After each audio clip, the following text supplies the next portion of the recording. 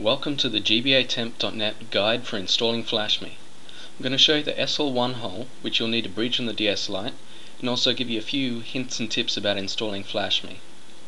You'll need a small Phillips head screwdriver to open up the battery cover. Just like so.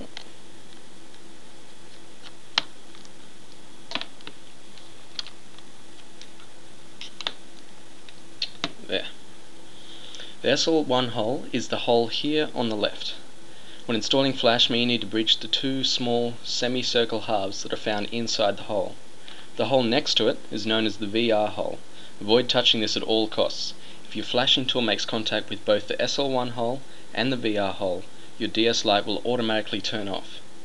Similarly, Nintendo has tried to be tricky when they made the DS Lite.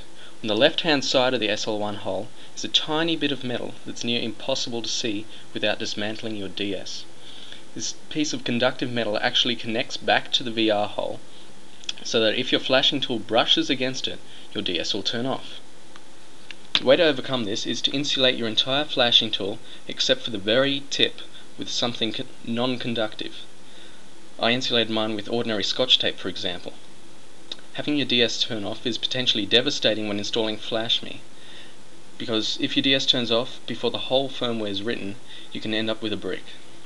If worse comes to worse, you can attempt to reboot your DS with your flash cart by holding A, B, X, Y, start and select.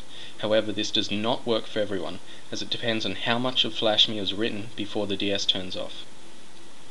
So that's the SL1 hole and what to do with that. And I'm going to finish up by giving you a few general tips about Flashme.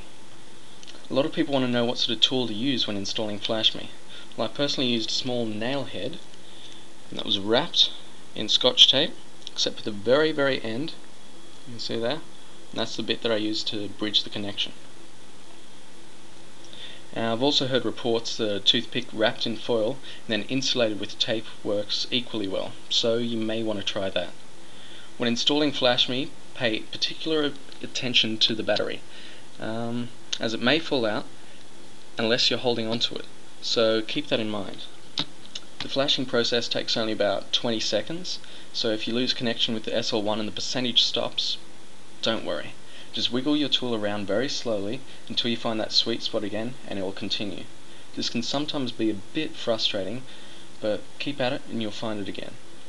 Once the percentage reaches 100%, you can safely turn off your DS and reboot it. You'll never have to worry about a PassMe or passcard device again. So good luck with your flashing, and remember to visit gbatemp.net for other guides and flashcart reviews.